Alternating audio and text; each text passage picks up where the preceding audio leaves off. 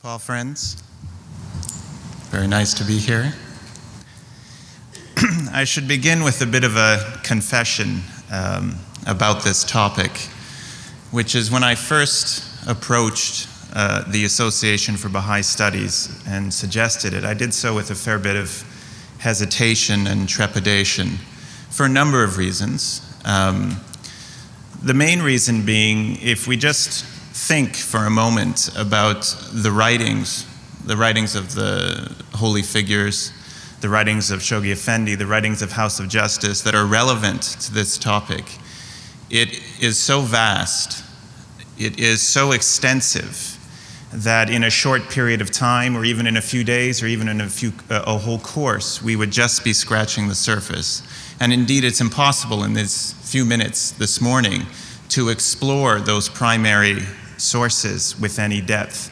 I mean, if you just think about the terms that would be relevant to this question that we know from the writings, Baha'i theocracy, the union of civil and political and spiritual authority, or Baha'u'llah's statements concerning his preoccupation being with the hearts and minds as opposed to the governments of the world. These are all relevant to this question, and they complicate it to a great degree. There's many layers of complexity that we'd have to explore to get into those writings in any seriousness. And think about the areas of approach that are relevant, whether it's theology, law, governance, sociology. All of these fields have a bearing on this question. So I really wasn't sure when I gave the title to this talk what I would say or how I'd approach it, but I think the Association for Baha'i Studies recognized that this topic is a topic of growing discourse and discussion within the Baha'i community and of growing importance. And I think it's for that reason to think about what is being said about this topic at this point in time, and then to reflect on ways of speaking about it and approaching it is really what we want to do in these few minutes. And when I say it's a growing topic of discussion, I really mean that in the last 10 to 15 years, we see increasing number of academics and scholars and secondary pieces of literature being written on this subject, usually labeled Church and State in the Baha'i Faith. And I should just say I named my talk Church and State in the Baha'i Faith because this phrase keeps popping up.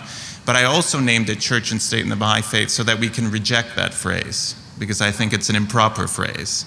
So you can all take a black mark and cross it out of the program at the end, if you agree. If you don't agree, keep it there. I don't care. But when I say it's an increasing discourse and we see more and more discussion of it, we should take a moment and explore why. And I think there's three reasons why this subject is increasingly being discussed. And the first and the most important is the release of the Kitab-i Aqdas about 13, 14 years ago. I was a teenager at that time, and I remember the great excitement and anticipation in this official translation being released to the world. And it's important to think about the significance of what occurs and how we approach the faith and think about the faith when you look at it through laws and a book of laws, and how that can encourage a different type of discussion and reflection, because all of a sudden you have clear understanding or clear statement in complete form of the criminal laws, for example, that Baha'u'llah himself enunciated. And all of a sudden we begin to think to ourselves, who is he speaking to? Is he speaking to the world as a whole? Are these to be applicable to all? If so, how? And what institutions would apply them, and in what way? So naturally, these questions about social ordering begin to increase more and more when the Kitab-i Aqdas was more widely disseminated. I should just say for myself, I was a university student at that time, and I was a very obnoxious and fanatical Baha'i at those days. And I used to, no matter what course I was taking, no matter what topic it was, I would insert quotes from the Baha'i Faith in everything. And I was very aggressive with this, and it caused me all sorts of problems, particularly because I was a film studies student. And I ended up writing some of the strangest papers one can ever imagine. I remember one that was about Stanley Kubrick's A Clockwork Orange, and it used Baha'u'llah's Kitabi Khan throughout it. And I was pulled over by the teacher. She was very concerned about me because she just didn't know what was going on. But I got an A on the paper and everything worked out okay. But the reason I'm saying that is at that time in my obnoxious fanaticism, it was around that time that the Kitab-i Aqdas was released, and it was really that release that led me to law school and then into doctoral studies. It gave a focus and a direction to the kinds of interest in exploring the Baha'i Faith from a more academic perspective that I had. So that's the first reason why there's increasing discussion of this issue, is that with the release of the laws, we naturally explore and ruminate on our institutions and their roles and the roles of those laws. The second reason why there's increasing discussion of this topic, I would suggest, is to use the phrase we're all familiar with, the emergence from obscurity of the Baha'i Faith. And it's not that the emergence from obscurity necessarily poses new questions for the community, but what it does is raise the expectation of answers from others and responses from the world at large. And I'll give a very sensitive, very public example right now. I'm living in Canada right now, and we're in San Francisco, which is the hotbed of this discussion in the United States. In Canada, in the past year, the laws of marriage have changed, and same-sex marriage is now legal. And in fact, it is, I won't get into the legal niceties of the issue, but in essence, it's a constitutional norm of Canada. Now, that has raised questions for the Canadian Baha'i community because of the exposure and knowledge the public has of the Baha'i community, of what is the Baha'i position on this very heated debate, this very heated discussion.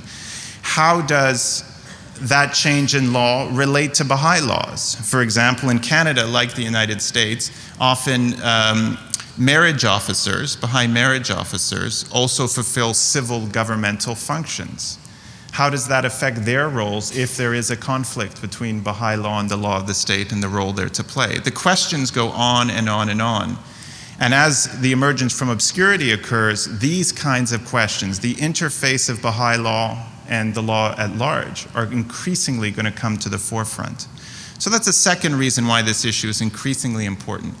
The third reason is external to the Baha'i Faith, and is one that you're all familiar with, which is the issue of the relationship between religion and politics, between religious law and politics, is perhaps the most explosive issue embroiling the world in our times. And the general discussion of it is rapidly transforming and rapidly changing. And we could date this change in various ways. We could talk about what we all know, and probably why many of our friends aren't here yet, which is post 9/11, security, the rise of concern over Islamic fundamentalism and jihad and so forth, the war in Iraq. That's one area that there's this interface about Islamic law, Islamic expectations of the world that some groups within Islam wish to see. And it's causing a major discussion about the relationship between religion and politics. But we could look at the United States. In the last 30, 40 years, there's been a religious resurgence in this country that hasn't been seen before. And it is driving a whole new discussion about the relationship between religion and politics. And we could show how generally, especially in the last century, the entire debate about religion and politics is being transformed. So that's really why this topic is one that's increasingly becoming a focus and a point of discussion in the Baha'i community. So what are people saying? What has been said on this issue? And now I'm not speaking about the holy writings themselves. I'm talking about what Baha'is have written. And I think if we look fairly to the tradition within the Baha'i community, we see very clearly that there is a tradition in the secondary literature that essentially Baha'u'llah intended for Baha'i institutions to merge into being the civil governments. I'll give you quotes. I won't say who said them, I'll just read a few of them so you get the flavor of this. Baha'i spiritual assemblies will be the local and national spiritual assemblies, the national government. So in this sense, no distinction between church and state, to use this improper phrase that we're all going to forget about in a few minutes. Or here's another quote. Every community, village, town, city, and nation will be under the control of one of these bodies, houses of justice, using the phrase that eventually the assemblies will emerge into. Another quote, this is slightly different. The houses of justice has only a legislative function, so that's a slightly different point. And then it goes on to say, it alone can enact those universal laws that apply to all mankind, and any nation refusing to submit to its commands must be immediately suppressed by a combination of all other nations. These quotes are from different periods and times. That last one was from the 1930s. The others are more contemporary. It essentially shows that the tradition within Baha'i secondary literature is towards some form of complete merging of civil government with the Baha'i religious institutions. Now, in recent years, there's been other voices, other ideas that have been put up about what Baha'u'llah intended, about what the essential relationship between Baha'i institutions and civil institutions is in the Baha'i faith. I'll read you some examples. Religious and state institutions are distinct organs in the body politic. This is what somebody is saying Baha'u'llah intended. Religious institutions should not be involved in civil administration or policy matters. The separation of church and state is a sign of human maturity and is irrevocable. Religion should be established, should have a constitutional role and at least moral support, without implying the exclusive establishment of any one confession. So very briefly, in this view, it's quite different than the ones that I read to you before. This suggestion is that separation of church and state is embedded within Baha'u'llah's vision of the kingdom of God on earth. Now, that quote I read said, nonetheless, there would still be an established religion, like there is with the Anglican Church in England today, for example. And there's other voices out there, other writers who are saying Baha'u'llah didn't even intend that. He intended Baha'i institutions to be completely apart from civil government and no relationship at all. So what you obviously see is there's some recent voices that are in great tension with the tradition. Now, and we have many different answers to this question. What is the relationship between Baha'i institutions and institutions of civil government? I'd like to zero in on one aspect of all of the quotes that I read, which is that they are all asking a question in a particular way. And it's a way that drives us to a particular type of answer.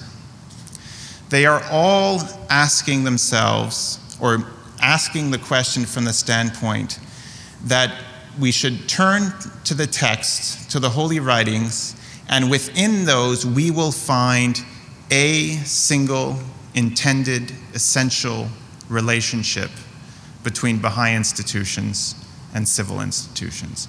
In other words, they're asking what we would say is an intentionalist question, and our job is to put ourselves in the seats of somebody who is going into those writings and to divine what Baha'u'llah's intention was, what his essential intention was in terms of how these institutions would relate to one another, and that we can find it and we can articulate it, and that's the answer.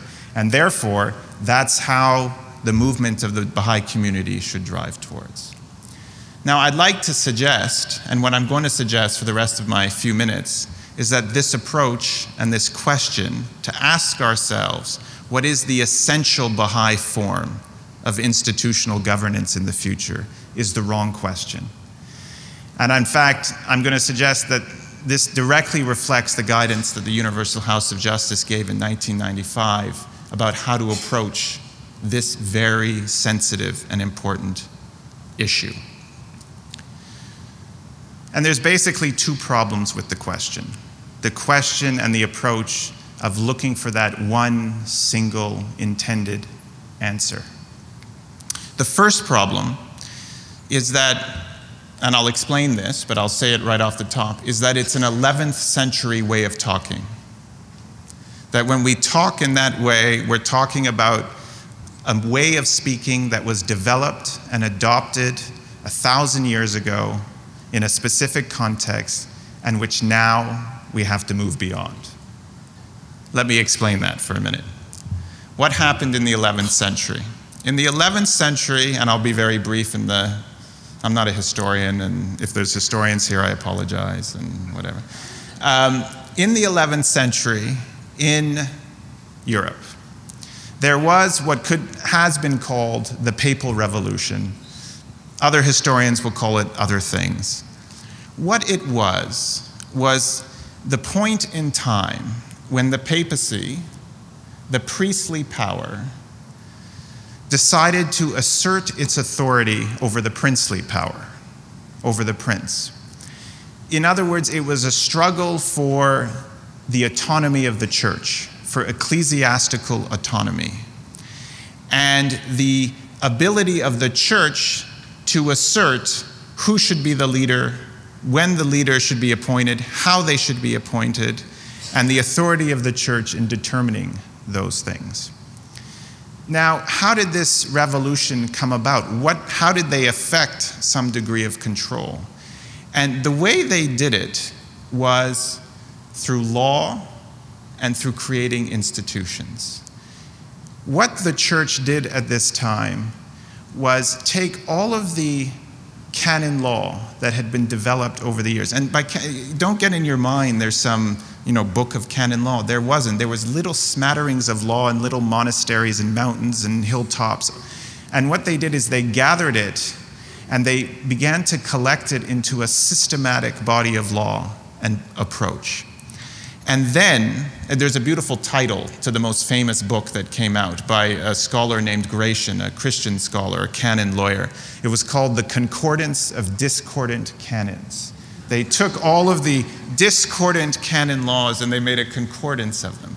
But this was extremely important because in systematizing the law, and then the next step, they built institutions, courts, around that law.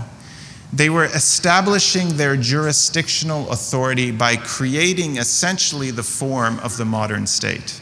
The church in the 11th century was the first state.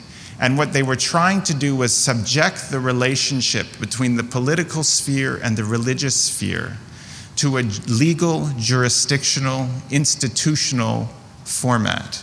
We would call it today a constitutional format. In other words, they put the focus on drawing the lines and setting procedures and setting the roles and clearly delineating them and structuring the boxes. This is the prince's box and this is our box. We're the superior box, of course. And they would flesh that all out in a very structured, systematic way. We would use the phrase that what they did in the 11th century was compartmentalize law and religion and politics. And they put an emphasis on the line drawing and setting up procedures and laws of how to draw the lines. Now this was very distinct to Europe. This was very distinct to the Christian world. It so happens that at exactly the same time in the Muslim world, a very similar phenomenon was taking place, but with a clear difference. And just to put a little background, in Islam, there's essentially two legal subsystems, two bodies of law. There's what's called fiqh, and I'm not an Arabist, my pronunciation's awful, I apologize. There's what's called fiqh, which is the human understanding of Sharia, of the law of Muhammad as articulated in the Quran. That body of law is controlled by the ulama, by the clergy. They divine it, they develop it, they express it, they control it. The second body of law which evolves is what is called siyasa, or the law of the political sphere. That's the law of the caliphs or the sultans, the rulers, whoever they were at that various time. And you had these two bodies of law. Now the ulama using fiqh, they used a very intentionalist methodology. In other words, each individual ulama was supposed to go into the holy text and divine what the law was on that issue. So if our chairperson came to me, and I was a cleric, which some think I may be, if she came to me and asked me, how do I deal with this issue? I would go into the text and I would derive the answer, I would say it to her, and then that answer would disappear. It wouldn't be a law that would bind anybody else. If you came to me with the same question the next day, I would do it again. If I came up with a different answer, it's a different answer. It's the right answer for that moment in time. If she didn't like my answer, she would go to our next speaker and ask him the same question. If she got an answer she liked more, she could follow that answer. You'll recall Abdu'l-Bahá's phrase about the divines developing a law and then thousands of laws come out of it. This is what he's referring to when he's discussing that method. Now what happened, and then the realm of the siyasa, of the political laws, was more of a legislative power, a power to pass a general law. But it was rooted in utility, in what's pragmatic. It wasn't rooted in going to the text. Well, what happened in the 11th century in the Islamic world was the ulama, and this was led by a cleric from Iraq named al-Mawardi, he wanted to assert the control of fiqh over the realm of the ruler. It's quite similar to what I was saying was happening in the 11th century in Europe. So he does this, and he essentially enshrouds what the ruler does in the realm of fiqh. But if you look at the text from the time, it's completely different than what the church did, what the papacy did to control the ruler in Europe. There's no discussion of institutions. There's no discussions of procedures. There's no discussions of the ways in which this would occur. It's merely the assertion of power and control. It shows the very distinctive culture, religious culture, and religious frame of reference within which this dynamic is taking place. That's why it's inappropriate to talk about church and state in Islam, though you'll often see this phrase. There's none of the constitutional, institutional, procedural focus, none of this focus on compartmentalization that we see in the European context. So you'll see how distinct it is, what occurred. Now, when I say then, so that's the 11th century discourse. It's in the 11th century that we first begin to be able to use the phrases church and state in this relational way. Now, what's the problem with talking in those terms today? The problem is, and many scholars outside the Baha'i community have begun to recognize this, is that what has occurred, and I'll leave the long evolution of this out, is that the 11th century way of speaking has, to great detriment, become the predominant way of speaking about law and religion, politics and religion, and their relationship. In the 11th century, of course, religion enshrouded all aspects of life. It infused everything. Nothing was outside of the religious context. We just had this new jurisdictional, constitutional way of speaking.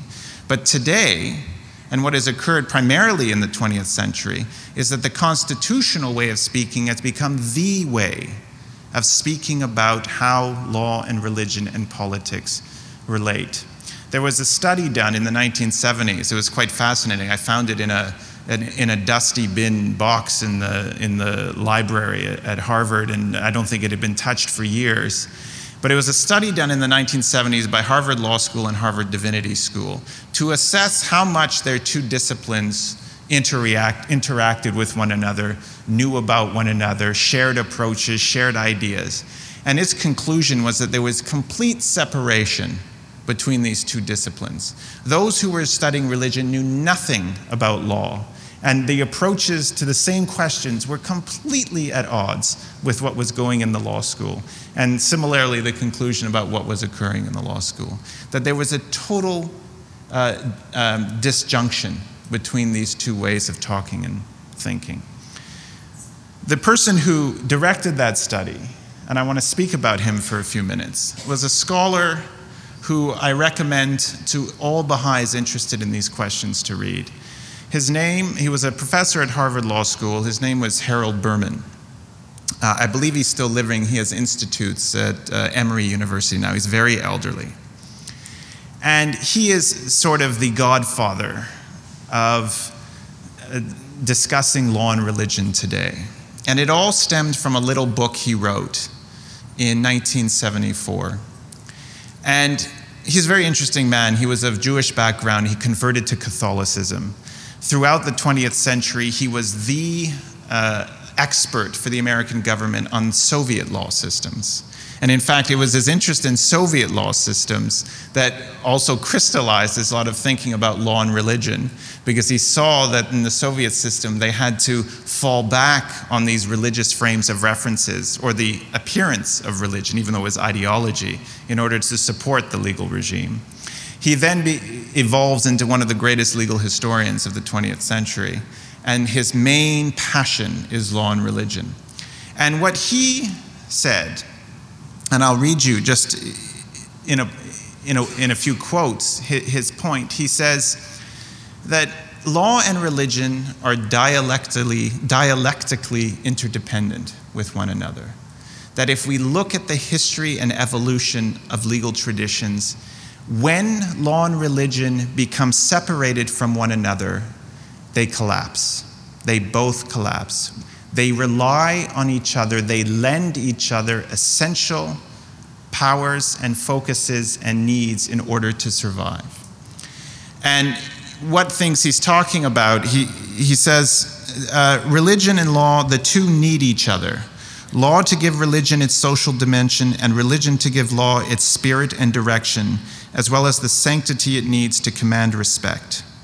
And he goes on to describe how in any legal system it depends on the fidelity of individuals, the legal emotions and orientations individuals have to the sense of authority, order, and respect embedded in the system for it to have any utility. And people gain those legal emotions through recognizing some projection towards the transcendent, some sense of authority and reality, aspiration to something higher than the ordering that we see in this world, to move individuals to respect and obey the legal systems. And he does the same in reverse back to religion. So he attacks this 11th century discourse, though he doesn't say it in the words I say.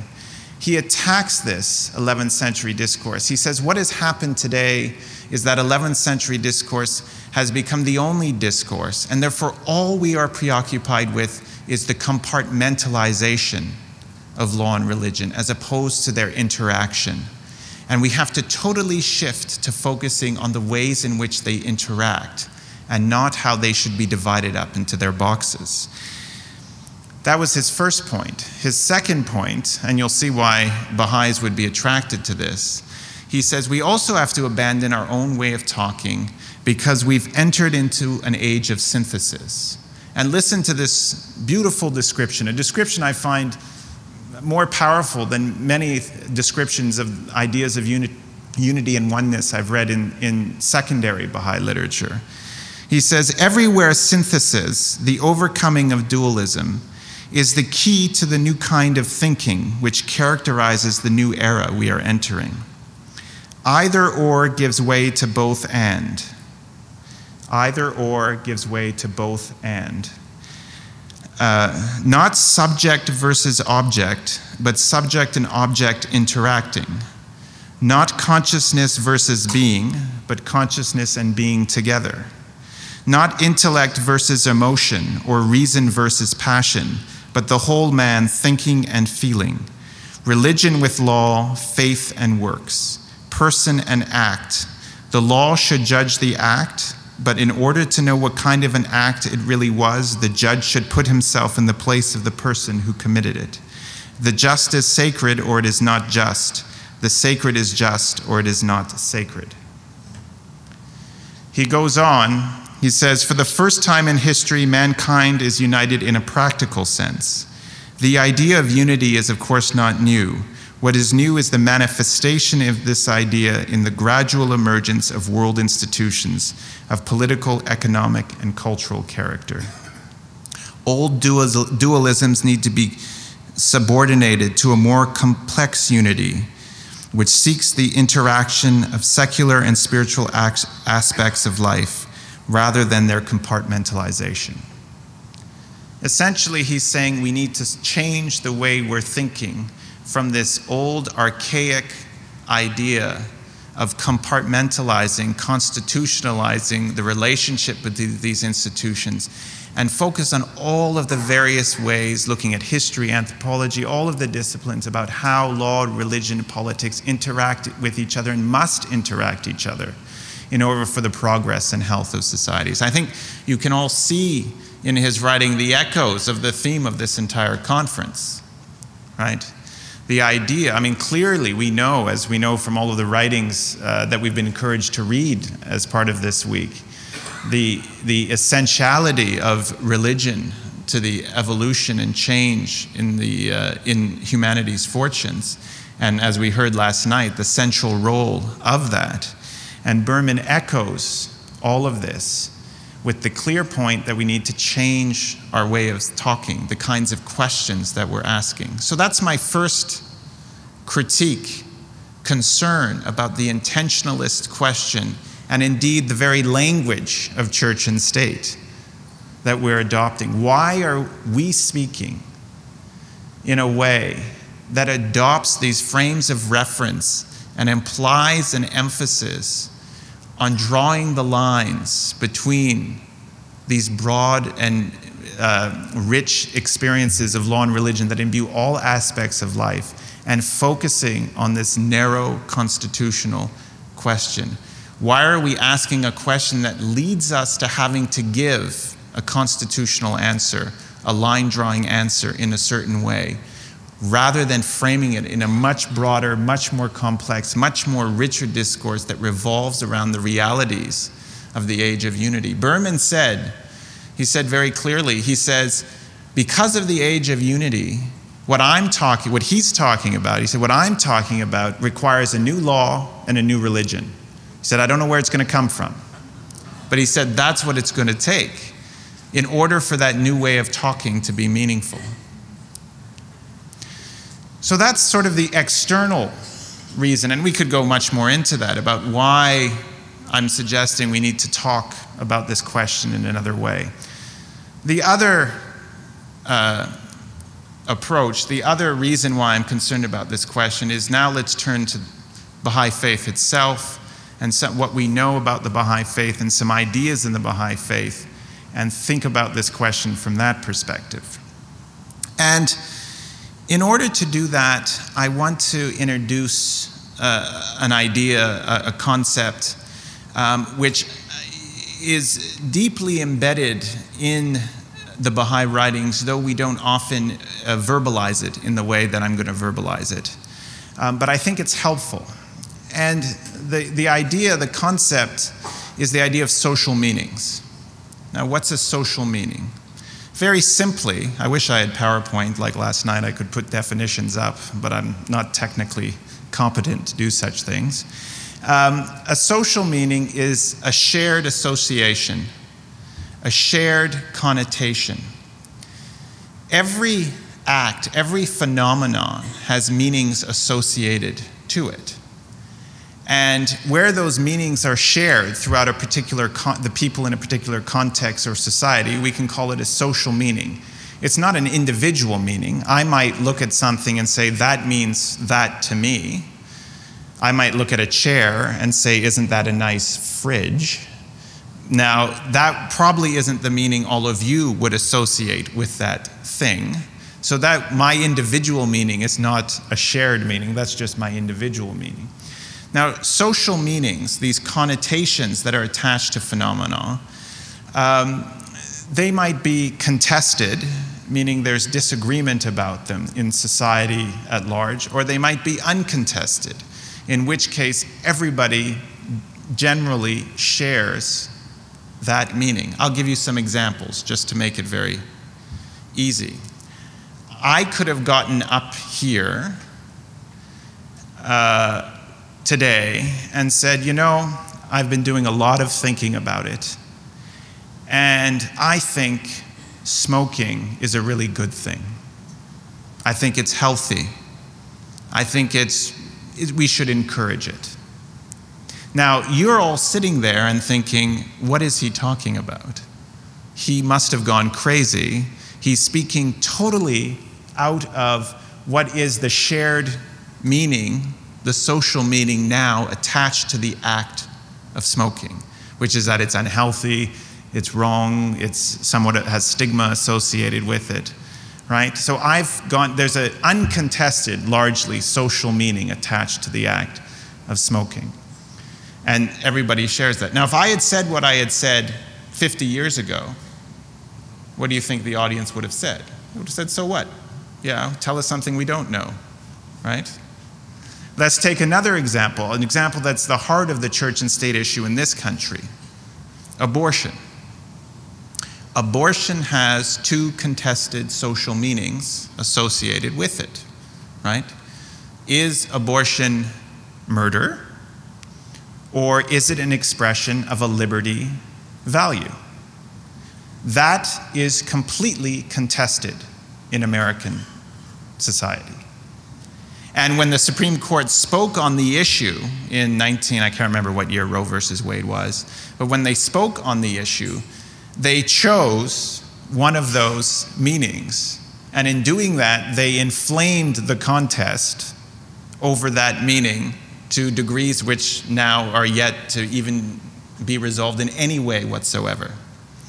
So these are what social meanings are. Now, social meanings change gradually, over time, through very diffuse, organic methods.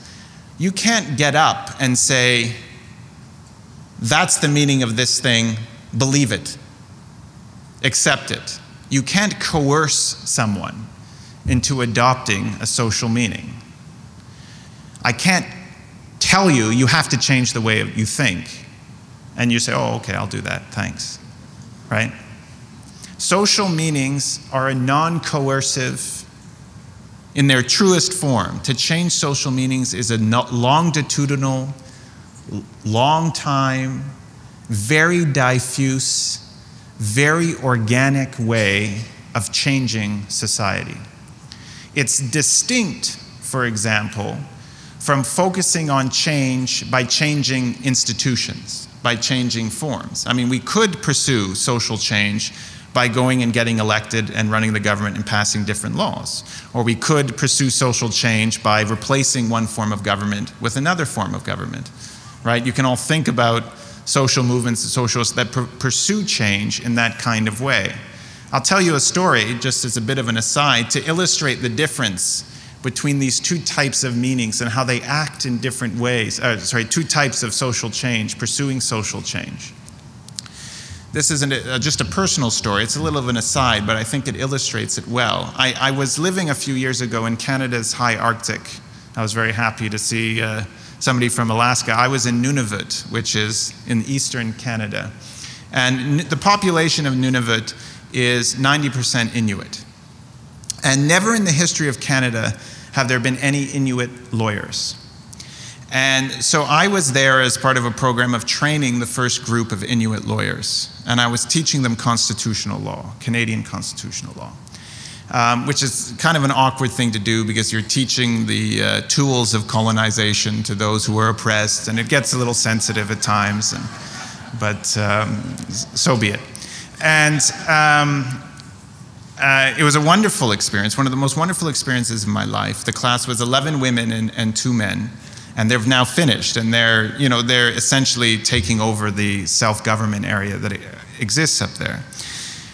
While I was there, a very famous, one of the most famous political philosophers in the world, and who happens to be from Balliol at Oxford, which is where Shoghi Effendi was there, and he came to guest lecture.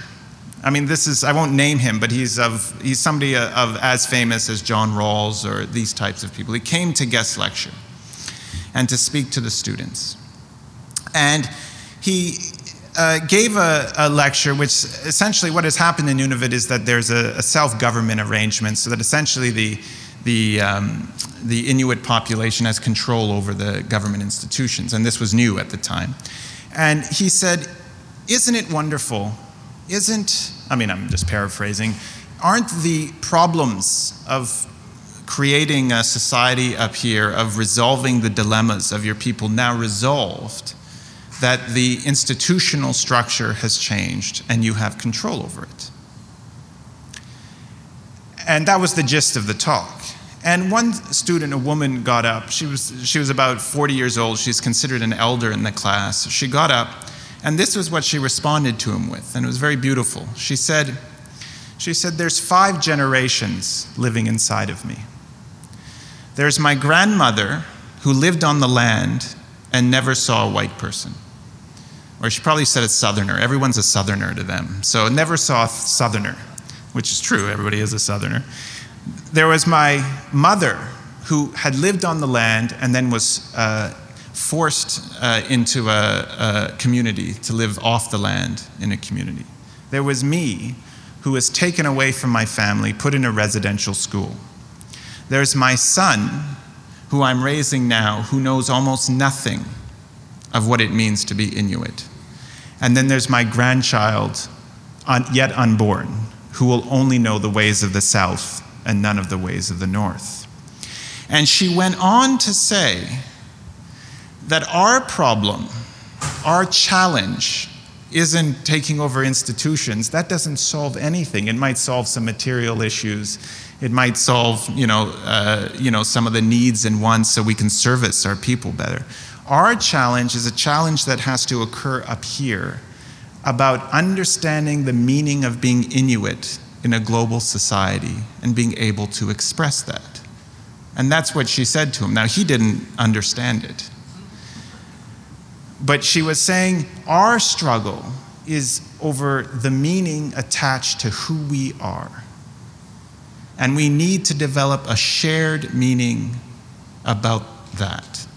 And the rest is all the material expressions that might help us, might not, whatever. It's different concepts of how meaningful social change occurs. Now, in the Bahá'í Faith, if you look through the writings from Baha'u'llah to Abdu'l-Baha, I could give you examples, Shoghi Effendi, House of Justice. What you constantly see is a privileging in the writings of pursuing change through changing social meanings. When Baha'u'llah, Abdu'l-Baha, any of them engage in discussion of issues concerning the sphere at large, the world at large, whether they're very political or not, you will see that what is being argued for is the way meanings need to change. I'll give you some examples just briefly from, I chose Secret of Divine Civilization because it's one of the theme books. Now, Secret of Divine Civilization is a challenging book for Baha'is. It was written in 1875, as you know, by Abdu'l-Baha, at the specific injunction of Baha'u'llah. Baha'u'llah instructed Abdu'l-Baha to write a book on the means and the cause of development and underdevelopment of the world in order to reduce the prejudices of the dogmatic conservatives. That's Baha'u'llah's words. I mean, not an official translation, but those. So Abdu'l-Baha writes this book, and as you know, this book is very enmeshed, very embedded in the discussions that are going on in Iranian society at that time about reform, parliamentary reform, military reform, engagement with the West, engagement with modernity. Dr. Sabet's going to lecture on this in a smaller session in a few days, and I would highly advise you to go and listen to that. And he engages with all of these debates, and on every single point that he emphasizes, you will see that he is telling the audience that there is a different meaning you need to attach to the phenomenon you're talking about. That is his method throughout. For example, religion.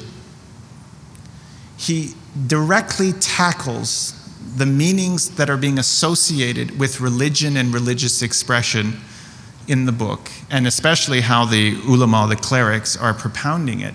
And he speaks of religion in that book in terms of utility and unity. And there's many phrases in the book about if religion is not the cause of unity, then we're better off without it. He's redefining the meanings that he wants the audience to attach to religion. The learned, this is actually the vast majority of the book, is redefining what it means to be learned, to be a leader and to be learned. You know, he takes the Quranic phrase, one must guard oneself, obey the commandments, oppose one's passions, defends the faith.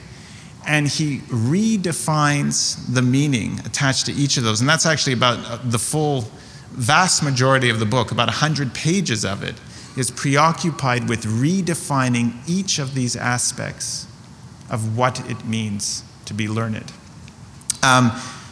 Another one, obviously, is civilization and democracy, and this is what Baha'u'llah did as well. Whenever you read the writings from Baha'u'llah or Abdu'l-Baha about democracy, you'll see that they shift the discussion from national to international to the universal sphere in every occasion. It's in Baha'u'llah's letter to Queen Victoria. He does it here. True civilization will unfurl its banner when in the midmost heart of the world, and he goes on and takes it to an international level. What you see in the Baha'i writings is the Baha'i method of engaging, the privileged method of engaging with the public sphere is for Baha'is to engage in the process of changing social meanings towards those which are conducive to the appearance of unity and diversity in all of its aspects. That is the privileged method of engaging with society at large. That's what occurs in the peace message when peace is redefined. This is what occurs in other statements from the House of Justice when they speak out on the issue. They are engaging leaders and peoples within society about how to attach social meanings to the phenomena they're discussing that are conducive to the engendering and deepening of patterns of unity and diversity within the world. This is, in fact, the privileged political method of engagement and change within the Baha'i faith. And it's been there since Baha'u'llah's time. Now, how does this all relate to questions of church and state? The way it relates is that changing social meanings has many aspects to it. First, as I've said, it's a non-coercive process. It's a non-coercive method. And in that, it's emphasized in the writings because it reflects the first words that Baha'u'llah uttered when he declared himself in the Garden of Rezwan, which had to do with the removal of the sword, the principle of the removal of the sword. And in removing the sword, it was affirming the necessity for all of these non-coercive methods of engaging with people, engaging with others, engaging with other religions. Mahler says, I've removed the sword. And Baha'is pursue change through social meanings because it is the way that is non-coercive, that reflects the principle of unity itself. Social meanings is also emphasized because it is organic. Social meanings is the expression, it is the manifestation of what Baha'u'llah says he wants to achieve when he says the hearts and minds of people are mine. When you change the hearts and minds of people in a certain direction over time, they're going to end up with new shared social meanings between them. And as those social meanings deepen and evolve, then it results in formal change, institutional change, legal change in the society at large. The other aspect of changed social meanings is it not only respects the idea of unity, it also respects the ideas of diversity. Social meanings change within the context within which they're operating. Unity has universal dimensions to it, but as we know, it's expressed in diverse ways. social meanings conducive to unity may be expressed in one way in one society and in another way in another society. And therefore, the types of change that they engender in terms of law or in terms of institutions is going to be somewhat different as we look at one society as opposed to another society. In the idea of social meanings, you see, and the idea that social meanings is how the Baha'i Faith pursues change, we see the essence of the method that is embedded within the Baha'i writings towards change.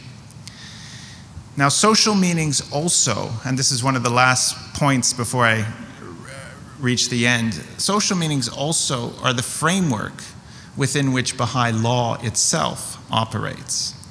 And for this, I want everyone just to step back for a moment and think for a second about those early believers coming out of an Islamic context, which is a highly legalistic context, in the expectation that when the Imam returns, right, finally a legitimate ruler would be amongst us, and order could finally be established the way it was intended. And into this comes the Bab first, also has a great legalistic dimension to it. And then Baha'u'llah comes along. And what do you think believers ask for? Well, one of the things he was immediately asked for was the law, and he didn't give it to them. And then go further. We know from Baha'u'llah's own words that he did reveal some laws prior to the Aqdas and then destroyed them. And then, 10 years after he declares his mission, the Aqdas is revealed, but we know that it's held back in certain ways. And then we know that what we're familiar with, that it is disseminated, but disseminated to the Baha'i world as a whole, not until what I was talking about earlier, 1993, 1992. This is a very strange pattern.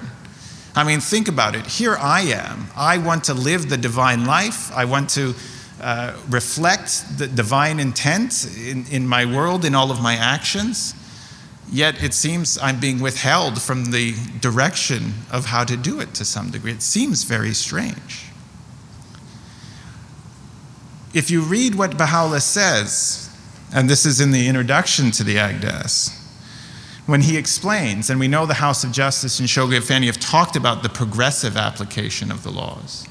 And we see Baha'u'llah's words. He says, since most people are feeble and far removed from the purpose of God, therefore one must observe tact and prudence under all conditions, so that nothing might happen that could cause disturbance and dissension or raise clamor among the heedless.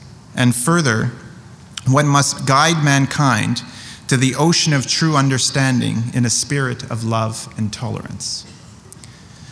What's being articulated here is that there needs to be a particular architecture of social meanings, a particular set of social meanings in place in order for that law to become operational increasingly over time without being the cause of dissension and disturbance and disunity. Without that architecture of social meanings in place, the increasing application of Baha'i law would go contrary to the purpose of those laws themselves, which is to reflect the reality of unity and the construction of unity in the world itself. It would do like the Supreme Court of the United States did when it spoke out on a contested issue and inflamed that debate that will see no end. All of this is to say, and this is the last point I want to make, that the issue of how Baha'i institutions and civil governments will relate is going to evolve as these social meanings, as this organic process of social meaning change takes place. That process isn't a linear process. It's a process that has diverse expressions at diverse places on the planet. In different societies, it will evolve at a different pace in a different way. And it means that there may be multiple institutional expressions of how, in the House of Justice's words, spiritual, and civil authority might be united in different contexts, in different places. The entire idea of social meanings that we see in the writings and pursuing change in organic manner speaks to a wonderful openness and progressive awareness of what might be the possibilities that occur, and should caution us against setting up a question that we passionately pursue that single right answer, right? That's often the academics' game, right? They have to find the right answer.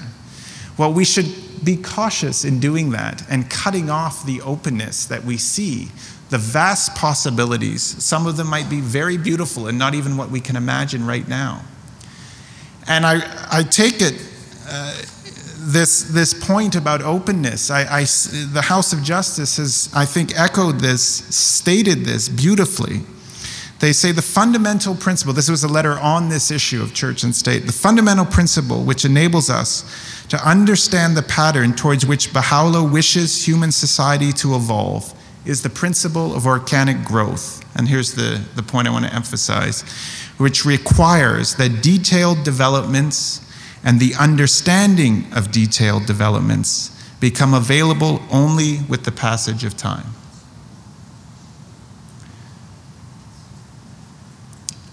You know, there's a passage in the Kitab-i-Aqdas, which isn't, I haven't heard it quoted that much, but it's one of my favorite passages. Baha'u'llah says, make not your deeds as snares, wherewith to entrap the object of your aspiration. Now that's a statement he's making about monasticism and asceticism and certain ways of pursuing the divine which cut you off from the divine. But I always thought of it, and it kept coming back to mind as I was preparing these thoughts, in that our method of approaching issues and our method of asking questions sometimes traps us towards conclusions and towards ways of thinking that position us in a place that we don't want to be positioned, we don't need to be positioned, and cuts us off from truly the essence of what is there and what can be found and what the possibilities are. And I always take that as a caution, and I saw it as a caution here, on this question that is so vital and is very dangerous to state and to define in a very narrow way and close off our horizons about that vast revelation relevant to this topic, and to begin asserting, contrary to what the House of Justice has done, specific, essential, intended structures of relationship between church and state, no longer an appropriate term, between civil authority and spiritual authority, and lock us into an endpoint and a drive towards an endpoint which may not actually manifest the principles which underline the revelation as a whole. That's all I wanted to say. Thank you.